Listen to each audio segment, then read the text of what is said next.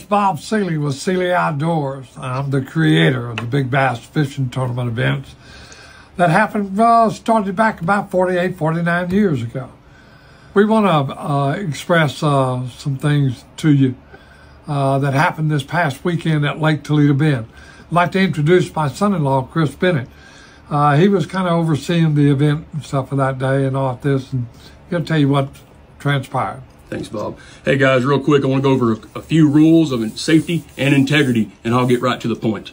We have rules of safety, such as wearing your life jacket when that big motor is running. We have rules of integrity, such as if you've got it on this lake that we're fishing on within the last 90 days, that would make you ineligible to fish our tournament. Guys, when those rules are broken, those are mistakes by good, honest anglers.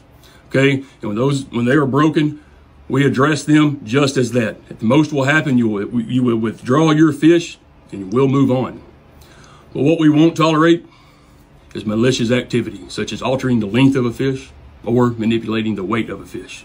With that being said, this last weekend at Lake Toledo Bend, a fish was weighed in by an individual that indeed was recognized by my bump man immediately.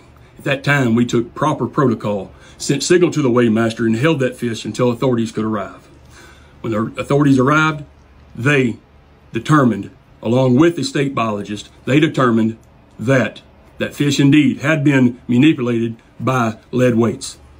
Since then, they have asked us to cooperate with them for a few days while they did their thorough investigation.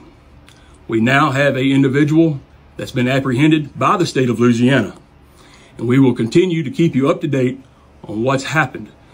I want to thank each and every one of the game wardens. I want to thank all of my staff for doing a wonderful job.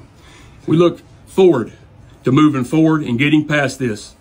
I want to assure each of you that we're doing our jobs, and we're going to continue to do our jobs to protect the honest angler. And we look forward to seeing you soon. You know, for the individual who did this, we have no idea what possessed him. But, you know, he'll never be able to fish another Seeley Outdoor event. But we're going to be praying for him and his family. And hopefully that things that transpire with law enforcement from now, hopefully this will turn him around and maybe put a different perspective to his life.